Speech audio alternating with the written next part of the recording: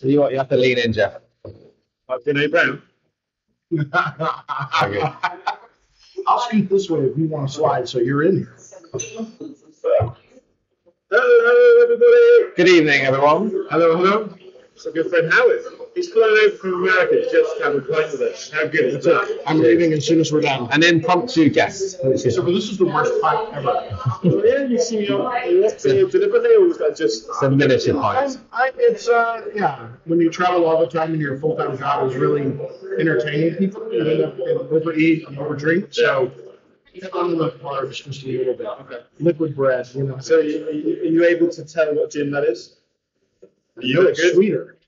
I'm not a big gin person, but it is very sweet compared to where we have it. What would you normally have for gin of choice? Probably Taylor. Pretty simple. Yeah. I thought Hendrix is probably my favorite. they do a nice Sevilla orange. The orange. Tanqueray orange. So we need to explain where we are. Well, We are in a pub that we've been at before. It's like this is a first repeat, isn't it? We've done the Knights Templar a few times. and we've done the one in Cheltenham. Okay, scratch that. It's not a repeat at all. This is the This is the most interesting discussion ever. It gets worse. This is the Duke of Argyll on. Oh, well, I assume it's the corner of Great Windmill Street in Soho, London. And we are honoured to be joined by Howard Sublett, product owner of the Scrum Alliance, chief product owner of the Scrum Alliance. Just say product. It makes the most sense. I forgot the chief. So yeah, it's a very nice surprise. It only got organised literally this afternoon. Yeah. So Howard's in town, we're in town. yeah. Deal. This is the magic of Twitter. Yeah. So I post and say I'm coming to town, and Yeah. and here we are. back and said, "Hey, you're going to be in town," and so that we ended up with this. So it's good. It's a happy accident. Yeah. It's a wonderful accident. Yeah, very good. So we do have to say what we're drinking, which won't take long for you guys. So gin, an unidentified sweet gin or something. Yes. And equally nondescript vodka and lemonade from me. Yeah, they'll do their own. They do their own gin and they do their own vodka. This is a Can't tell what it is. This is a Samuel Smith pub, so yeah, there's no Smirnoff or anything here or Absolute. It's Sam Smith's vodka.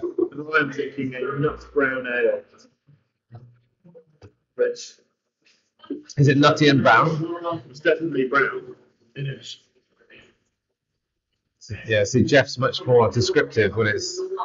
Yeah, that's nothing. Is it Cold nuts though. cold nuts? The best kind, Jeff. I do like hot nuts though again. Anyway, Anyway, moving on. moving on. So what's new with you, Howard? A lot's new with you. A lot is new. With me personally, or with me as representing an organization? Well, let's see where it goes. Start with what's most interesting. We'll see where it leads. That's how these things go. We don't plan them. Personally, getting to marry my son this last weekend, and then 4 or 5 weeks from now, getting to watch my second son get married. So I've got 2 boys that are going to get married. So Just to clarify, Howard did actually marry his son. He performed the ceremony when his son got married. I actually didn't think that your audience needed for me to be that literal. You'd be surprised. We're in England. Yes, that's true. They're quite picky. That's true. That's true. Howard is a registered minister, certified minister. $35 on the internet. That's all it takes. I'm actually over here for a business conference this week. Looking forward to some interesting conversations with some leaders of organizations that have asked me to come. And so actually I have an organization that wanted me to meet there because they had board members that wanted to have a conversation with me about something. So it's always interesting to know what's that going to be. So you don't know? You don't? Okay. I don't know many things. It's just into the room anyway. Okay. It's so. What are you hoping? Just fundamentally for me, the world is all about abundance, not of scarcity. And I tend to approach everything as a way to build bridges rather than walls. So any other organization that is interested in talking to me and talking to us as an organization, it's always an opportunity for me to shake hands, to come to what we agree on, and how do we make the world a better place together rather than competing over small things, which is mostly what we tend to focus on. Yeah. You've been building a lot of bridges recently. I'm trying. We've said this before, but I think Howard must be the most well-connected man I know in the Agile community. Something in the world. Yeah. You must have an incredible memory for names and scenarios and stories and. It's gotten to the point I forget some names, but I remember the people and I remember something about them. At our gathering in Austin, your friend Rebecca Traeger was walking with me, and I bumped into somebody and I had forgotten their name. But somebody else walked by and went, "Oh my God, you two should know each other because you train dogs, you do cadaver dogs." Yeah. And your son just and I when they raised dogs, and so I made this connection of who they were and she was, "How the hell do you remember all that?" Yeah. Well, I forgot their name, but I remembered a lot about them in the context. So there was something about it that sparked a memory with me in the moment. Is that something you've always had, or is it something you've worked on consciously? Memory. I think I've always been a person of curiosity, so I can't see something without trying to figure out why is it the way that it is. Yeah. We just sat down in these two stools, and one was lower, another side. I'm actually not taller. One stool is lower, so I was trying to figure out why. And so I tend to look at everything and try to figure out the why, not in judgment because one's wrong, but there's a reason for everything. So it means that I dig through the background or who it is and why did they get to where they are and how did they make the decision, which I think makes those things stick in my mind a lot better. Now, give me somebody's phone number and ask me and I will lose. I don't do numbers. I don't trust myself there. I'm likely to say you remember stories. Stories and humans and interests. Yeah. If like honestly, I'll be talking budgets and $150,000 can be $450,000, could be 1.4 million, and I just don't remember. It's just I don't trust myself, so I write those things down. Yeah. But the human side of the stories I do remember. That's a big part of what I think makes you you, is that you can connect to people. You want to connect to people first of all. Yeah. And then you can find something and retain it. We're just in the middle of teaching a CSP course, and we spend a lot of time on connecting with people, and coaching with permission and encrypting your help. And you can only really get permission if you've got a level of rapport and trust and empathy. You can only get that if you have curiosity and care for the person that you're with. And establishing with that kind of memory. Common ground, isn't it? And common struggles, common scenarios that you can relate to people through similar experiences. And even if you can remember your own experiences, you can relate to someone else's experiences as well. So we were looking at candidates in an HR role recently, and this person was a lovely person, but they came from a very traditional hierarchical background. Yeah. And we were talking to them about our company and the flat organizational structure. She says, "I just don't get it. They have to have managers. So somebody has to tell them what to do in order for it to be productive." And I don't know why. I've never said it before, but I said, "Can I ask you a question? Do you drive here today?" And she said, "Well, yeah." I said, "On the highway, right?" "Yeah." I said, "Who was telling you what lane you can get in?" I said, "There are thousands and thousands of those cars moving from point A to point B. Now, there are guardrails. There's a speed limit, and there's edges to the road. But they're generally moving in a direction. You guys are signaling each other. It's like the epitome of self-organization with vehicles that can kill each other." Yeah. And yet, I said, "No, let's change the scenario and say they have to have a manager that tells you, now you can move to the middle lane, and now you can move that lane. How long would it have taken you to get to work?" She said, "I would have never gotten here." I'm like, this is actually how self-organization works. I finally get it. I know what it is. Because she can see individuals working in a system, moving from one destination as long as they're pointed towards something. She can finally see that. So, but I'd actually never thought about that metaphor, that visual, but I knew she drove there. And she just was like, "I cannot understand how this would work." So then I heard her retell somebody else the story again. Yeah. She's like, this is what some organizations have. Stories stick, don't they? Stories are easy to pass on. And metaphors stick as well. People will, you can. Something that I remember in my early days as a CST, not so much my early days as a CST, but when people started really complaining about the CSM, about it being a license to be dangerous, 2-day class or they used the car driving analogy about you getting driving license and you're now in possession of a vehicle that can kill people. Right. Statistically, most people don't. No. And you deal with the accidents when they happen. Yeah. You don't build a whole bunch of rules to prevent everything from potentially happening and go nowhere. You have to take a certain amount of risk. Yeah. So, But you do learn through experiences along the way about through adjusting your speed limit, going too fast, getting caught for speeding. Hello, that's me. Yeah. Multiple times for my sins, I've been caught. I don't know how you still got a license. I won't mention on this podcast. More than once. But yeah, you do. I think I have generally now lowered my speed. Of course, we don't condone speeding on this podcast at all. So Clean license. amazingly, yeah. But these things are there to adjust your I'm the Gary Lineker driver. the life experiences, adjust your outlook. Yes. Okay, so that's cool. So the ABC, are you there purely networking? Are you looking at any talks? Are you going to go to see sessions or anything like that? I honestly have not even looked at the schedule. It's not worth it. And I'm meeting with a marketing company later on this week, and I'm in Lisbon, Portugal, experience at a conference. I do have a talk there, and the agility for it. I just found out I'm hosting an event there. It's very worldly and it's agile. So you have to be there. I mean, you should have known about this. I should do. I'm shocked that you don't. If you didn't organise it. No, the same people Hugo Lorenzo does experienced at the conference in Lisbon. And then he started last year with this concept. He and I think Snowden and Denning and a group of them felt like that there should be some way to recognize companies that really kind of are exemplary in this move to agility. Yeah. And so the first one last year was, we hosted it as a restaurant, and several people got some awards for their movements within an organization that were recognized.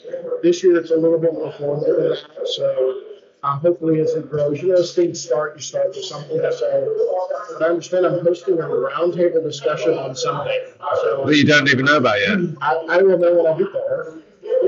Where is it? Lisbon. Okay. My invite was still in the post.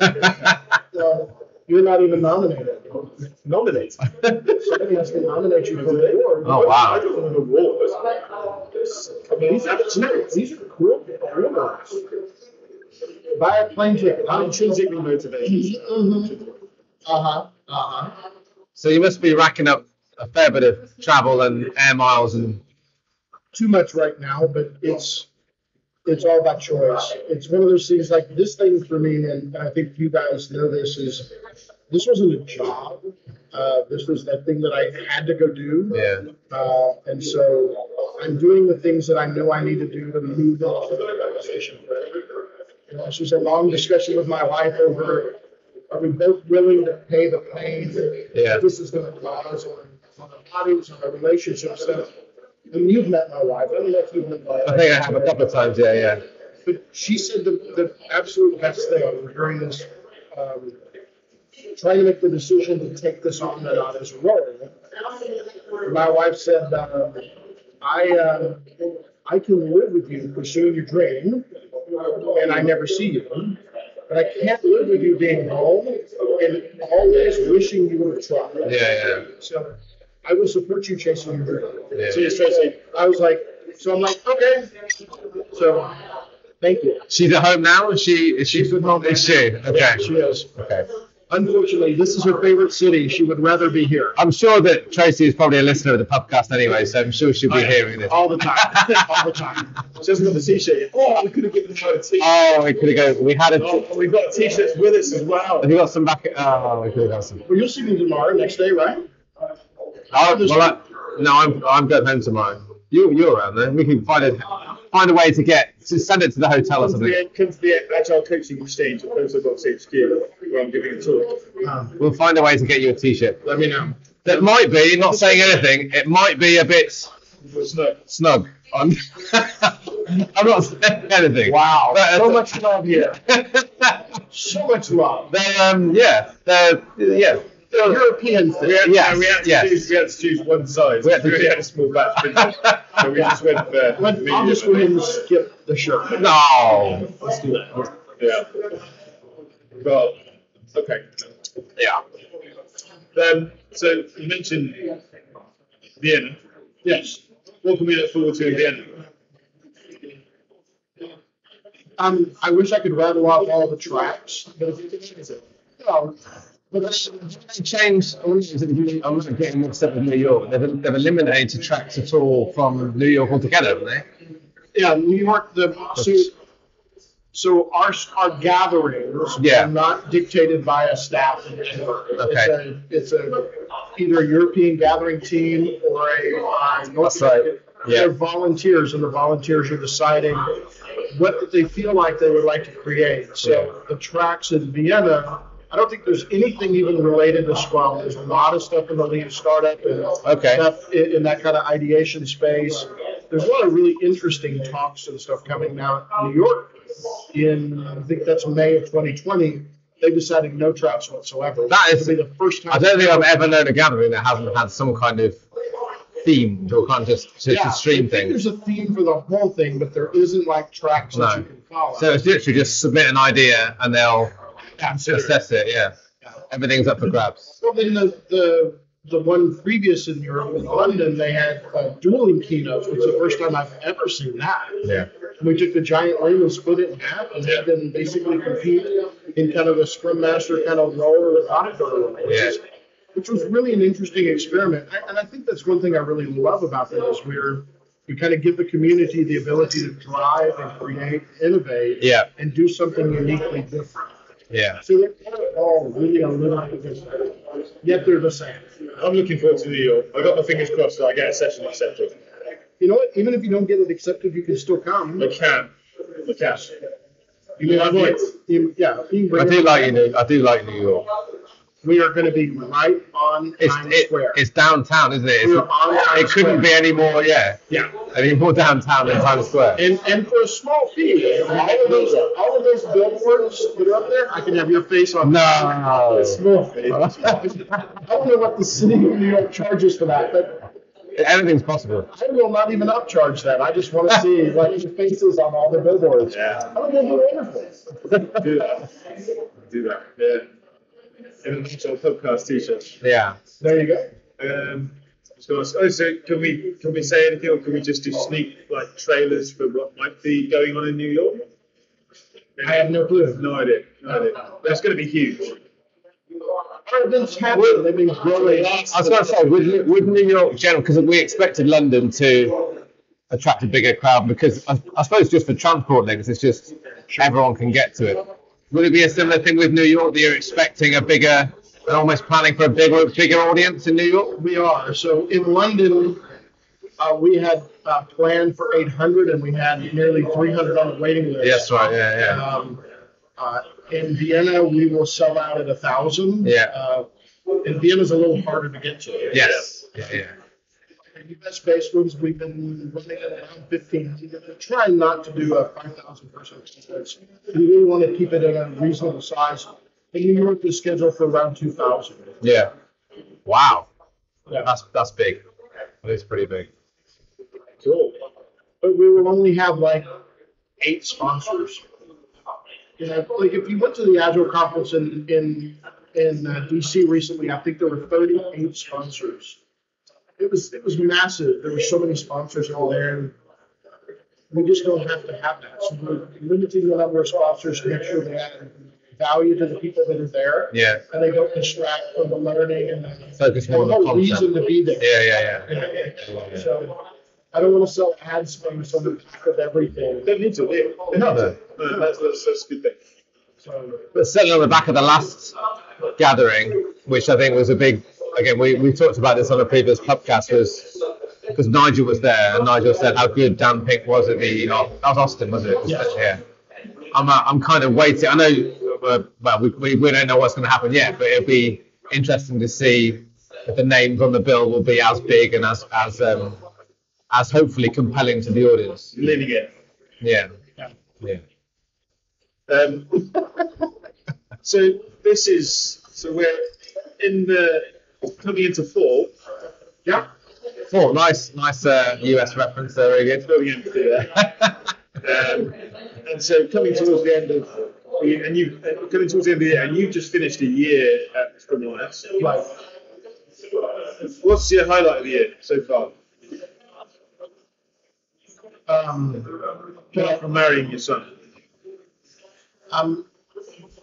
Wow, one highlight. How about my partner in leadership, Melissa Bars? Yes. The board having us as a product owner and Scrum Master to share the role of CEO. We're not really sharing the role of CEO, but legally on government kind of stuff. For us to have shared leadership, she's not over me and I'm not over her. It's not like a CEO and a CEO. We actually jointly hold a container of leadership, so we're pair leading. And the work that she's done internally to reorganize our staff and our team, basically get rid of all the functional silos and really flatten the organizational structure and turn it upside down. I mean, we drew cross-departmental teams focused on customer segments for us as a trade organization. So it's not really product focused, but they're customer focused. Thinking about the customer lifecycle as that for people that are within our organization or should be within our organization at the time. So it's not even limited. So like when you think about a practitioner level person, either the practitioners within our trade organization and those that are practitioners in the world that have yet to move us. Yeah. So they're trying to find ways to serve them specifically for us as an association. Same thing for our guides, same thing for our leaders, for foundational people, for people brand new to this Agile journey that have chosen us as an education path or they've chosen someone else. How do we provide them value? That's been a really interesting thing. And then we actually took their role with legal and with accounting and drew it as a circle below everybody else. So we just made it really crystal clear that we're not over it. We're in a servant leader position towards the team. Yeah. And watching our teams kind of light out, watching the speed in which they've been able to take an idea to get an implementation, and watching our community get excited about the brand new things that are coming out there. They haven't seen it in a long time. Ideas that have been like in somebody's back of their mind for a year now. Yeah. And have finally had a chance to just do it. Do you think you'd have made such progress in such a relatively short amount of time? I felt like we made it. I'm proud of what we were able to accomplish. Of course, I will always wish that we would have done more already, but I'm proud of as far as we've gotten for sure. You surprised yourself when you look back at your team so far. So I've surprised myself in this third thing. You both know this isn't a role I've ever done before. The requirements for the role, I didn't need any of them. I just told him in the beginning, I don't have all the things you're looking for. And I told him, no, I'm serious. The job requirement, I didn't have any requirements. No. I'm none. Okay. I'm serious. And I told him, I'm not sure if I was in their seat, I would hire this. But I've got to give it a shot. This is one of their requirements.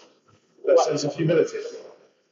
It wasn't in the job description. But that's how I approached it. So actually getting the job was a little bit of a shock into, holy cow, now I've got to do something. But yeah, a lot of our listeners will be in organisations where they think a lot of change needs to happen. Mm-hmm. And there's frustrated by the slow pace of change. Organisational change is slow.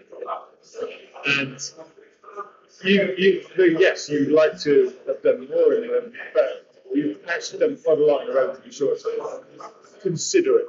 And yeah, I think that we're noticing other people noticing. I think that there's a lot of angles to it, but one of them is inspiration mixed with hope. I would say. Yes, it's tinged with a sense of sure Scrum Alliance have always been but that's not new. But yeah, there is an element, and we've been seeing things on social media, people who've generally had nothing nice to say. At social media, taking notice. And I think that, if nothing else, Scrum Alliance is a standard bearer for what could be. How often, I got a question, perhaps a more detailed question. How often are you and Melissa on site together as a co-located kind of partnership? Not often enough. In the beginning, we were there every day. I was in Denver and she lives there. So we were spending a lot of time in the beginning. The nature of my role is external facing, so I have to be places and we get all the jollies. I don't know that it's that much. I mean, flying, hey, you get to come here with us. It's a jolly. This is a jolly. And her role is inward facing. Is how we're getting stuff in the organization. The nature of me being able to move the things in the organization, I can't necessarily be in Denver every day. So we were together a lot, and then what we're finding we just recently had a conversation last week about we've kind of gotten caught up in the busyness, the things that we're doing, and we were seeing with each other. It was like things that are happening. I didn't even know what's coming, and she didn't know things I was doing were coming. And it's not in second guessing. It was just like I was caught off guard. And she was caught off guard for me and said, like, okay, we have to prioritize time with each other first and foremost over other things. And so I think there's always going to be that nuance of getting stuck in the busyness of what we do. And the one thing about Melissa that I really do deeply care about, and it always resonates with me, is her and I, we share the exact same principles. The values and principles of what we believe in are exactly the same. Now, I may aggressively go forward with it and move quickly, or she may take a different approach, but we're with the same direction. So we're on parallel paths, but I never question this is really wrong. So it doesn't ever make a confrontation conversation. No. So that helps. So I've heard you both on podcasts. You have a podcast. I heard you on Agile Humans. You do your own podcast as well. Where you talk about how you have very, very different ways of thinking, learning, acting, very different styles. Was that a conscious choice to have a pair that were very different, or did you just stumble across that? Wow. I don't really know. The board hired me, and then we started seeking applications for the Scrum Master role, which the board hired. So I was able to play, as a board member, I was able to play a role of influence into that, but not the decider. So I didn't hire Melissa, the board did, just like they hired me. And we weren't really talking about that we had an ideal personality that we were looking for. I don't think we ever consciously talked about that. Was the idea of that person work with you? You're just looking for the best chief Scrum Master. I don't know. And let me ask you, just because of curiosity, from what I hear, if it was a conscious choice, then it was a very courageous choice, but one that I think probably needs to be made more. So I'm doing a lot of work on teams at the moment. Teams, conventional wisdom, they need that diversity. They need that rubbing against each other. They need different opinions to be really successful, but it's not easy. And they have to work at it. And you guys are working at it. But especially that product owner, Scrum Master role has to, in some respects, be able to challenge each other. But you want to push fast. So going in the same direction. And almost there to be able to slow you down if you hang on, Howard, just to be almost your agile conscience in a way, but equally to be able to constantly drive new ideas. Safety outside of each other's company. Yeah, but there has to be that mission. You've stumbled across that. You've worked on that. I do know that one of the biggest things that they were looking for somebody with a deep coaching background for that role. Okay. And so maybe by default we ended up with finding that kind of a person. But it's weird because the way you said that about the traditional product owner role and the Scrum Master role, so our roles tend to reverse sometimes because we play some of those roles. So okay. It may be an internal focused thing. So she had a great way to describe this where we talked about foreign and domestic policy. Okay. You always bring things back to politics, don't you? Yeah, that's me. But no, like there are things that are clearly just external facing. It's my arena, and things that are specifically about internal, and it's clearly hers. Yeah. There's a lot of things that are some blurred line in the middle that the external thing has a deep effect on the inside. So if it's foreign policy, I kind of take one step forward, she takes one step backwards. We collaborate on those kind of things, and if it's vice versa. But a lot of times, like I'm the one sometimes fully playing the opposite role for her, the Scrum Master role for her in what she's trying to do internally, and then we trade those roles. Okay, that's interesting. Yeah. Because I value what she has to say and her lens and the way that she looks at something. Yeah. And then when she's looking at an org design, I think she values my experience and what I've seen in other orgs and how it is. So what we came up with wasn't just out of her brain. We worked on it a long time, but she drove it. It's phenomenal, her vision. But there's a lot of fingerprints of me in there. Yeah. So I think we play each other. Yeah, you can critique other ideas, and that's good because it comes from a shared experience and a shared background, which isn't a bad thing at all. It's good. That's a great team to They'll flex their individual role for what the team needs. Yeah, and you are a team, even though it's only two, and you're part of other teams. You do work as a partnership. Yeah, we a lot of times I will hear our language between the two of us talk about. I'll say, Melissa, I need to yield to you on this because this is your strength. Yeah. And she'll say, Howard, you need to take point here because this is your strength and not mine. And we would just say those things to each other, kind of giving each other permission, just go ahead and step forward. Yeah. Because I'm looking to follow you on this. Yeah. She says the same to me. So it's been, she's only come on since January. It's been a normal ride so it's been fun. It's been hard. But again, so the feedback, we only hear probably second or maybe even third hand about people that have been to gatherings or seen the two of you on stage or seen. And I think generally there's that kind of chemistry or whatever you want to call it, mutual respect for the fact that you are a partnership and you do have the same direction, you've got the same vision for what you're trying to achieve, and even if you do, flip-flop between the roles slightly, you're both pushing in the same direction. One more thing. I'm not going to talk about. I think a lot of it has to do with Melissa first went to a gathering. She tells the story, and so this is her story, not mine. Her first introduction into this space was through a gathering, and it changed her career, changed her life. And people in the community affected her so deeply, she altered her complete career trajectory because of this organization in the community. And how the exact same thing happened to me many years earlier, of when I got connected to this organization and to its mission and to the people, it became like a passion project of an addiction. So we both share that. Yeah. So if we don't come, I guess if you just got hired at this and it was just a job, it wouldn't matter. We both care deeply about what can we achieve overall. There's a higher purpose to it. Yeah. I think that's one of the biggest keys for it.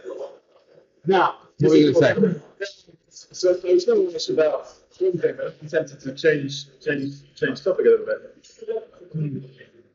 Is there a danger to being so passionately invested in what you do?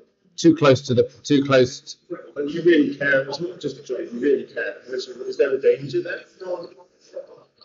Yes. The danger for me is that I genuinely care about each person and their families and everything else. That if I'm not careful, that it stops me from making a bold decision for us as an organization that I know may anger some. Yeah, upset some people. Yeah. If you make a decision for one thing, you're saying no to other things. So, but I'm constantly wrestling with it. So, if you were all just numbers, it wouldn't matter. Yeah. Right?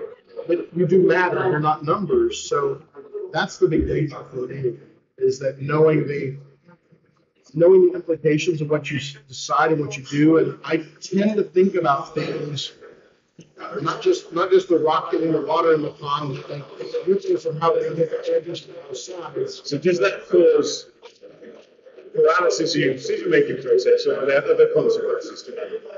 It can cause that. But also just acknowledging and understanding and knowing there's a gap there, it also drives me to I have to be aware that that's a blind side of mine. Yeah. I can get stuck there. But that is a classic challenge for any product owner, is caring too much. And they have to be ruthless about it. Yeah, if they try and please everyone, they'll end up pleasing nobody. The product will sink, the organisation will suffer. But you've got that value system in place, and you've got someone to keep you honest, and you've got your reflection and so on. So that's the alright. So now let's fix it to this list of what I did want to go where I want to go next, which is 2020. Somebody asked me the other day, what do you think is going to happen next year? So I don't know, I've got 2020 vision. Did you do orchestrate that whole question just for that guy? There's no question. It's just So what can we look forward to next year? Because you're in this for the long haul, right? So you've got the long-term vision, but what's sort of in your mind for next year? What are you looking forward to next year? Our team is finally, they've been going through internally, talking about reform in the short end. Some of them are learning, some of them, one or two are just really kind of hitting that performing thing. Once we kind of get the machinery, if you will, I know it's not a great metaphor for human beings, but the ability to deliver function, the sky's the limit for us to be able to do. There's a lot of things that we keep talking about that I would love to have for us to get to now, but we just don't have the capability to deliver. I think you'll see us diversify in the space. I think we'll see coalitions happen that we didn't expect between organizations that may have been seen as enemies or frenemies in the past. okay. Some more bridge building. More bridge building. I think you'll see a continuation of programs like gatherings or regionals. So like this year for 2020, we doubled the amount of money that we had allocated towards regionals. So we're doing twice as many regionals around the world than we did in 2019. Yeah. We've substantially increased the amount of budget that we had allocated for guest speakers and bringing in the right kind of key influencers that are going to make the biggest impact.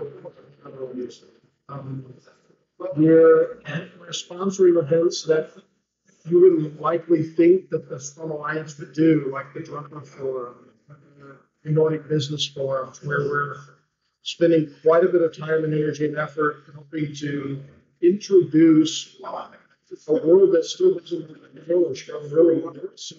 And they're faced with that reality that they have to be.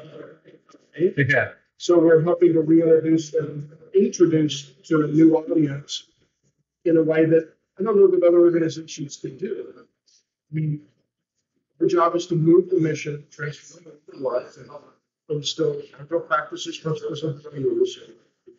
We believe that if we do that, a future world will have a workplace that's joyful, expressive, and sustainable. And so if I keep focusing on that, I'm doing everything we can and spending a minute to get there and trying, investing in research to try to prove something, investing in moving the role of a coach in the organization to an even higher role. I believe we can get that. this we've admired the number of agile transformations that have failed, and it seems like it's probably 100%. It feels like it's it's a high number. It's a really high number. And I've got some hypotheses on why, and I could be wrong, but that's the beauty of hypothesis, right? One of my biggest problems is that everybody and their brother can call this just right in the corner, right? Many years ago, I went to fair and had a coach, and their title was like Enterprise Agile Transformation Coach, or something big and gnarly, right? They had presented at the last 3 Agile conferences as an expert in the space, and they wanted me to hire them, and I'm talking to them about the experience being a coach, and they're trying to explain to me everything. And the conversation was just going, I couldn't get my finger on what the conversation was about, but something wasn't right. And it was something that they coached for a year at one place. And I remember asking them to stop. So, you were there a year. So there's one team. Yeah. Can you tell me their names? Tell me about their families. Really? No, tell me about the children. They went, and the product owner was named Steve, and presented as an expert the last 3 Agile conferences. I said, you've actually never been an Agile coach. And they said, no. Big old tears coming down their face. I'm like, have you ever been a Scrum Master? No. What was your last job? I was a cashier at Macy's. Really?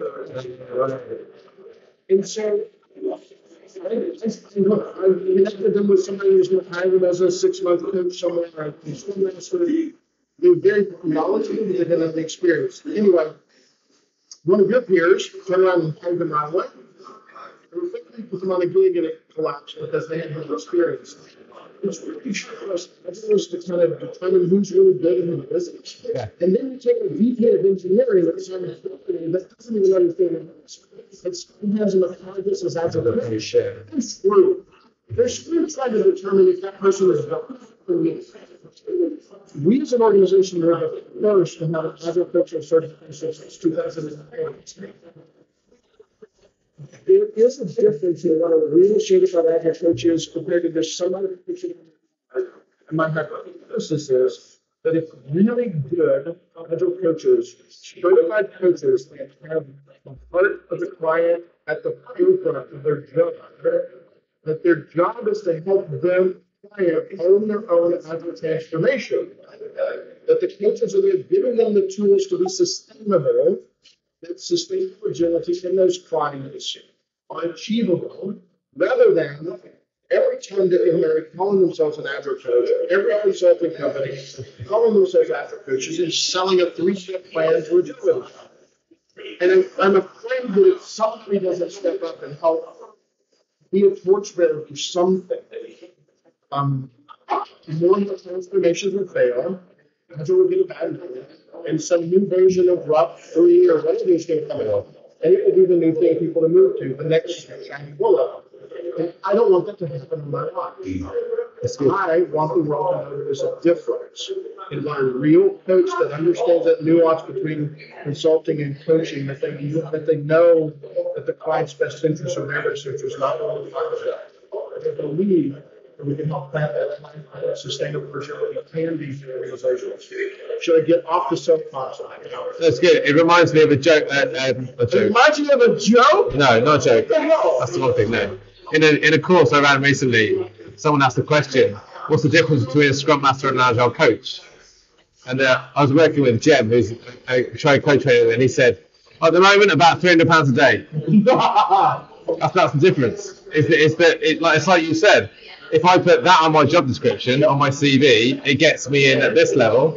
Scrum Masters are at the moment down here. And so it is that complete misunderstanding of it's just an all too attractive job title, right, that carries no credibility. Not credibility. What Howard's saying there is that there's no actual not hoops to jump through, but there's no credibility behind what those two words. Yeah. And you can hire someone, like you said, that's never actually. How are you going to prove it? Yeah. How are you going to prove it? We've tried quite a bit of research recently to help show the differences. I'm hoping some of our great coaches that are out there will help start writing some case studies for me. Is he leaving the building? I believe the data is there. I don't know that we have it all right now. We're going to get some data. And some stories. That's something I can drink to. I'm sure you can. Thanks. Cheers, Howard. Come on. Cheers, everyone. See you soon. Sorry we bored you.